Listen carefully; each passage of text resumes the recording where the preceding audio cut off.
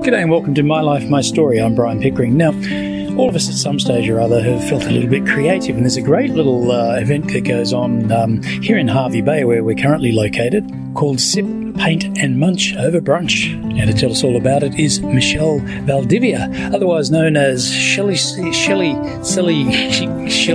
do I say that? Shelly Seashells. Shelly Seashells. You did that so that I can't say it. She sells seashells by the seashore. Yeah. Qué bueno. Y te hablas español también, ¿no? Sí. Pero hace mucho tiempo. Sí, yo nació en Sydney, so yo soy australiana. But, yeah, my parents were from South America, from Chile. Right. Well, you've got a great Aussie accent, and it's great to meet you here in the Bay.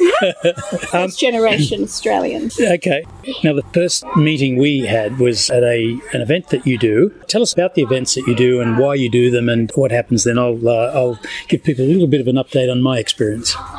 What I do on a weekly basis is do art sessions, and one of the components is a sip and paint session, which is at a local venue or establishment, and it's open to all ages and abilities, generally because it's a licensed premises, so it's mainly catered for adults, and adults enjoy alcoholic beverages along with something to nibble, light appetizers, and have a paint session. So to relax you a little. Yeah, just to relax and have fun and enjoy themselves without feeling apprehensive about working in an art studio or feel that they're inadequate with this art ability. I don't feel inadequate, but I made a point of being a little bit silly with my effort.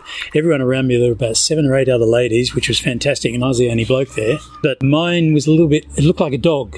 We were supposed to do a turtle. Yes. At least I made people laugh. So what sort of got you into this whole artistic thing, and particularly why seashells and aquarium stuff and, ocean? Well, residing by the local seaside suburb of Hervey Bay, I'm obviously surrounded and inspired by the local scenery, the marine life, and, we have distinct features, landscape features, such as riverheads. So riverheads, if you take a journey, like a drive out that way, you'll see that it's quite different to landscape. I think it's quite beautiful, and I generally incorporate a lot of the native flora and fauna into my artworks. Art is such it's a creative thing, obviously, but it's such an outlet for emotions as well. It can be very dramatic, or it can be a lot of fun. Yes. You obviously like a lot of fun. Or it could be also soothing. So soothing to the soul. Yeah. It can be dramatic. It can be intense because it can bring out a lot of those emotions. So a lot of the people that come generally have a wide background in different emotional and living life experiences. So they get to relax and feel that they can just be without any pressure to conform or to work in a structured environment. They just get to free flow with their art and creativity. I think a lot of people, myself included, didn't realise, I guess, how creative we can be. I mean, my wife Kay did a beautiful job, I thought, and I was actually very surprised. I think she was even more surprised at how well it came out. What we had to do in a nutshell was copy a turtle that you had already painted and done. It was beautiful, and we had to copy that. As I said, my effort wasn't the best, but it was a bit of fun doing it. But what I did particularly like was the fact that you don't tell everyone what to do. You give them guidance, and you say, look, try this, try that. And you're very kind about efforts such as mine. Yeah, because I don't want to change people's, the gesture. So the way you are applying that paint onto canvas, I don't want to change that style. It's your unique style.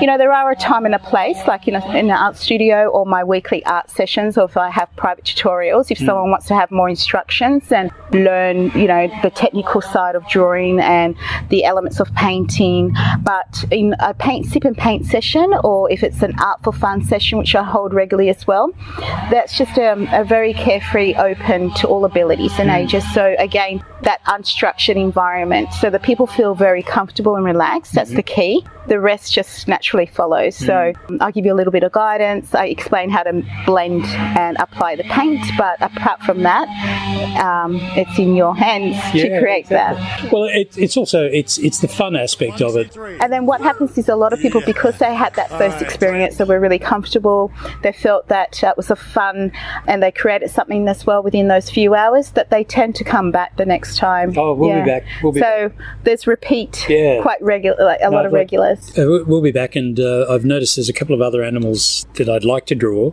The landscape ones I thought were really, really nice, and I'd like to give those a go. I alternate with the paintings. There's sometimes seascapes, landscapes, or animals. And it's all beautiful around here on the Fraser Coast in Queensland. You can't go wrong. Can't go wrong. Living in paradise. Hey! For a slice of paradise, come to the sip and paint session. Here we go. Well, look, thank you for joining us on My Life, My Story, which is your life, your story. Yes, So thank you, Shelley. Fantastic. Thank you very much, Brian. Brian told me so. Remember Brian Henderson?